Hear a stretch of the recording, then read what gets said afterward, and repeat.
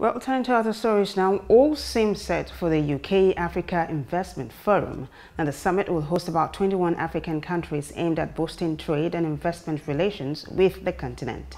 At the media parley, the UK government disclosed that the summit will focus on sustainable finance and infrastructure, among others. The DFID says it will be pumping in about $200 million to alleviate poverty and stimulate the private sector.